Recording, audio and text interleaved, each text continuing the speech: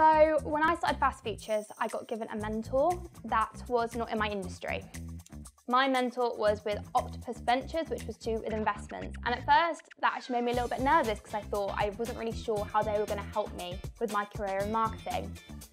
So I went into the first meeting, and I'm not going to lie, I was quite nervous. I think a lot of people generally are when they go to these sort of things. These are really, really experienced people that are quite high up in their careers. And that can be really intimidating, especially if you've never spoken to those sort of people before. I'd never spoken to someone who had been in business before. So I went into it and straight away, all of my fears had kind of been taken away because you realise very, very quickly, these people they don't just know about their industry, they know about business in general, and that's such an important skill to learn.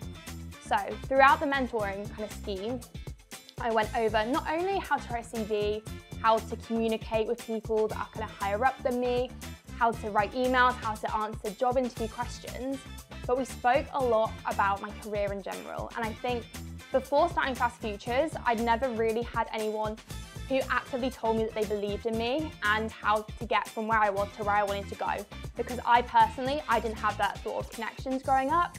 Growing up, I always thought it's not about what you know, it's who you know, meant my mum and dad's friends. And personally, that just didn't really have anything to do with me. My mum's a teacher, my dad works in the cement industry. I wanted to be a marketer. And so actually having someone to talk to in business and make those connections, not only which you can like continuously go back and talk to them through LinkedIn, have calls with them, but actually tell you what you're doing is okay and actually tell you how to get from where you are now to where you want to go. And that I think has made the biggest difference in my career.